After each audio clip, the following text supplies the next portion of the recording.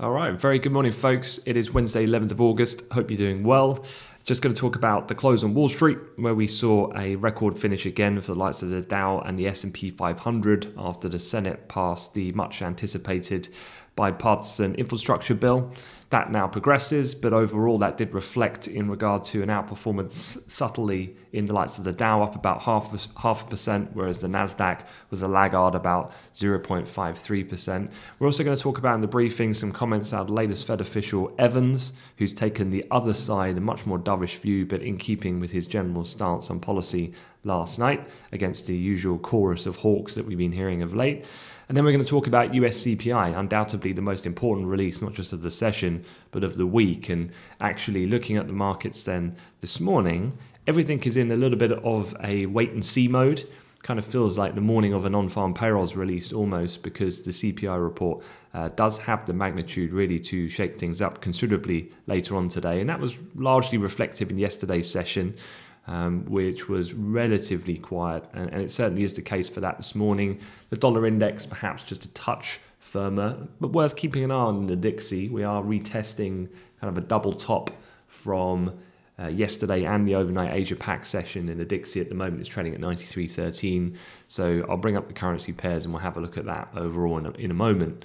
But otherwise, spot gold pretty flat, as too is oil, which made a nice recovery yesterday to reclaim a $68 handle to retrace some of its recent sell-off.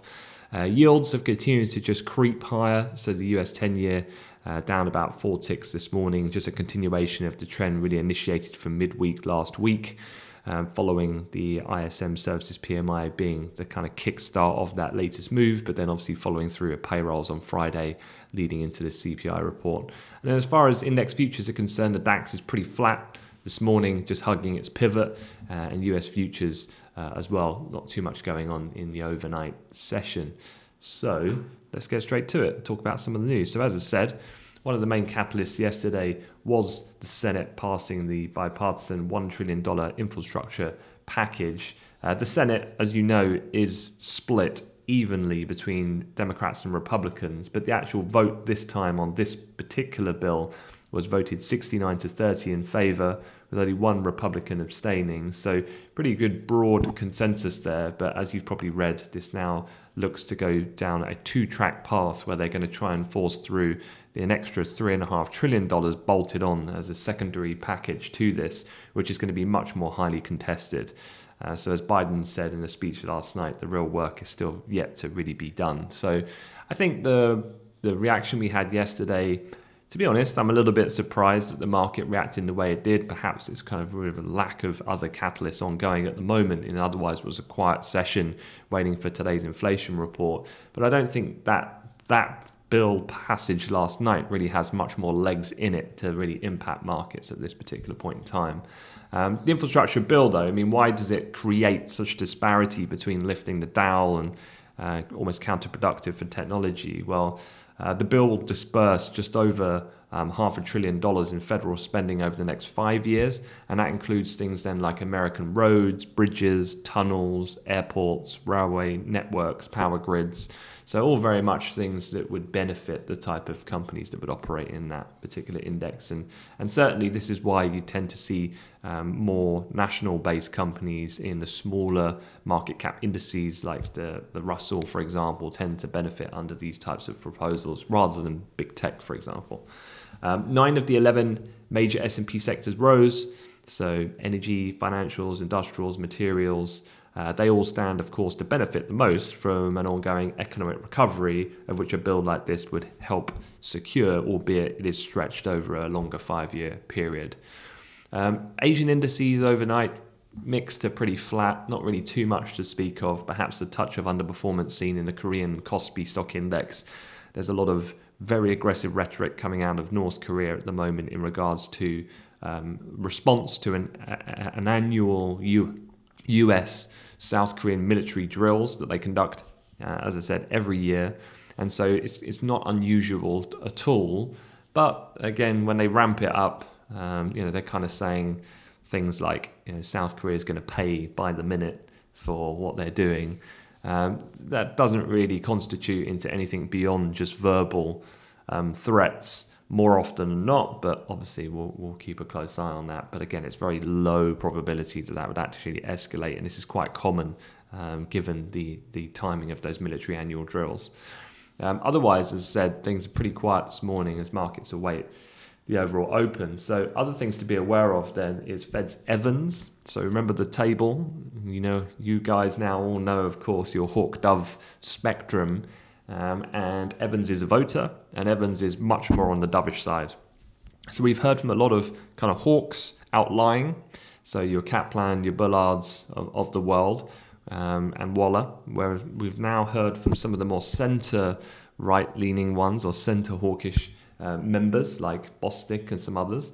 But this time Evans is much more on the dovish end of the spectrum, and he said in fitting and in keeping with that philosophy that current inflation spike should not push the Federal Reserve to tighten monetary policy prematurely, with more months of labour data needed before any changes, as well as more certainty that the pace of price increases will remain above the Fed's 2% target, according to the Chicago Fed president. So yeah, nothing really too surprising there, to be honest, but does show that there's still a divergence in views here at this point in time. And really for me, it's really the centre and kind of dovish leaning members that we need to keep an eye on, because if they start moving much more towards this idea of heading toward the taper timeline, then that definitely is a surefire sign that definitely is coming sooner rather than later if they start to move. In terms of the main event of today, though, this morning is very quiet. There's not a great deal coming out of UK or Europe, and the main focal point, of course, is US CPI at 130. The headline's expected to moderate ever so slightly to 5.3 from 5.4%. We have got a range of 5.1 to 5.5. The month-on-month expected at 0.5%. Remember last month, that figure came in at 0.9%. So yeah, increasing again, but of a much more slower pace than what we had last month, albeit the top end of the range is at 0.7. If you remember then, and this is just a quick look at what it would look like. And again, the year on year, this is of the previous 12 readings, we are looking for a 5.3%, which doesn't sound like a great deal because it's only 0.1 lower than before. But what it does mark is the potential peak of inflation. And this is going to be quite key to determine, and again, the course of action that the Fed might take, and this idea that it has been transitory. And on the transitory point, of course, a third of the increase in June, the last report, was attributed to price gains in used cars fueled by supply chain bottlenecks, of course, that have hampered new vehicle production.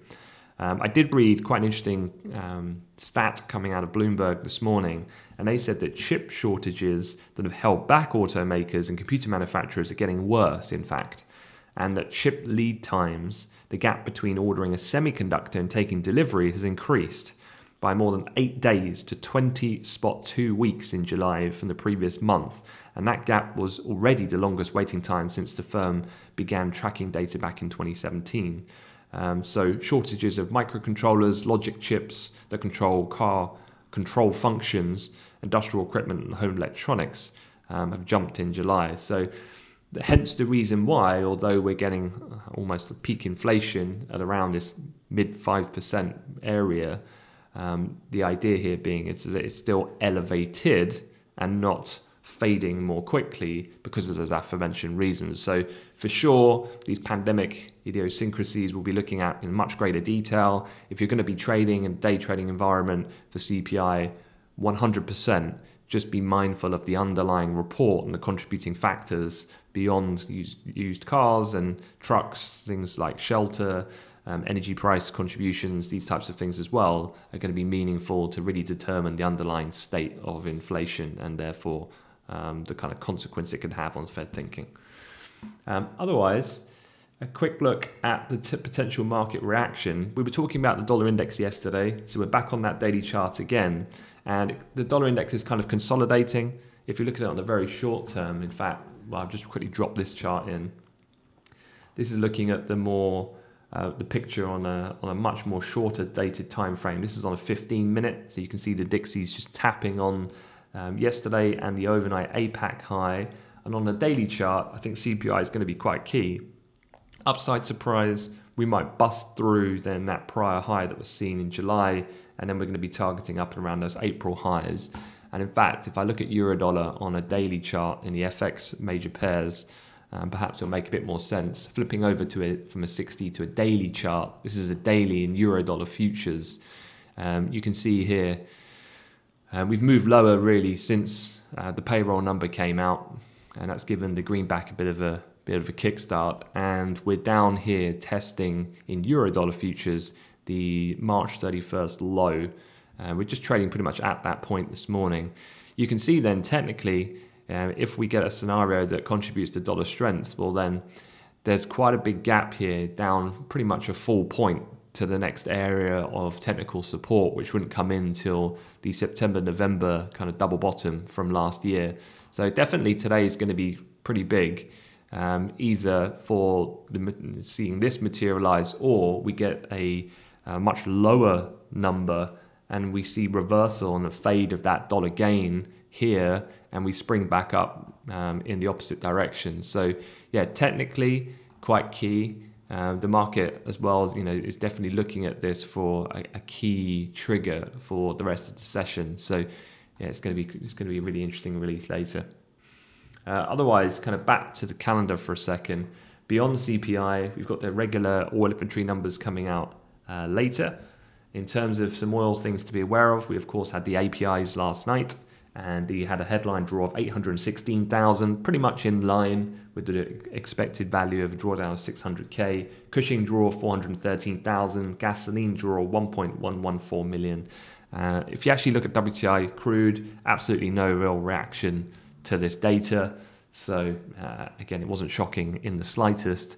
And I think at the moment, if you're looking at WTI crude, it's really just more about the recovery at the moment. We found, technically there's a pretty good area of support around the pivot today, which the market has responded to very nicely.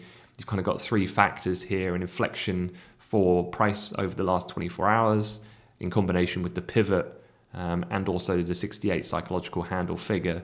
And we've seen that's just acted quite nice in the late part of the Asia Pac session to just move back up here going into the European Open. So yeah, the infrastructure bill definitely feeds into this, but I did think that the move last week was a little bit overdone. And if you follow my daily emails that I put out on my distribution list, then these were a bigger, broader conversation that I was having in those emails, and I was talking about the fact that, look, even though it seems quite dramatic in the pace of the sell-off in oil, I still feel pretty comfortable that the market remains pretty tight at this point. The economic expansion will continue irrespective of a slight moderation in how strong that growth will be in the second half. And so I still look to be a buyer of oil at any strategic point lower down at these bigger markers on the technical price developments that we've seen over the last couple of months. And certainly that has played out so far. With the move on the break, accelerated on that initial trend line break, came down to that horizontal level around 65.50 area, which was around supports of 26th of May, and also the bottom of the route that we saw on mid part of July, and the markets just sprang back up again. So I do think with oil, although there's COVID still to be monitored and be vigilant for, I still think at the level it's at the moment and all other variables considered, I'd still be a buyer anytime this market moves lower down at these levels on a higher time frame, of course. Otherwise, in oil, to finish things off, the other thing to be aware of, I have been commenting on a little bit, is the fact that Tropical Storm Fred remains on course to impact Florida on Friday in the Keys, as you can see, spreading northward through portions of the peninsula this weekend. But the NHC at the moment is saying it's a little bit too difficult to get the exact timing, location and magnitude of any potential impacts at the moment. I guess the key thing we're looking out for here is, does this start to drift more to the left, which would then constitute having a more direct path towards the Gulf of Mexico, of course, which would have more implications for the price of oil. So it has moved slightly more left than it was yesterday. So I definitely would just keep half an eye on that as well. And on the subject of oil, something else to be aware of is a latest research note out of Goldman Sachs. They've said the net impact of oil from the Delta variant, so just talking about that broader context for a second, remains moderate in their view, and their base case remains that the Delta wave will impact oil demand, including China, for only 2 months, consistent with prior cycles. So again, fairly in keeping with that view that I just expressed, that the market remains supported on any particularly sizable drawdowns short term. All right, that is it. So hopefully that was useful. Any questions at all, as I always say, drop a comment. If you're watching this on YouTube, remember to subscribe. That would be much appreciated. And yeah, plenty more videos to come, and I'll catch you guys tomorrow. Take care.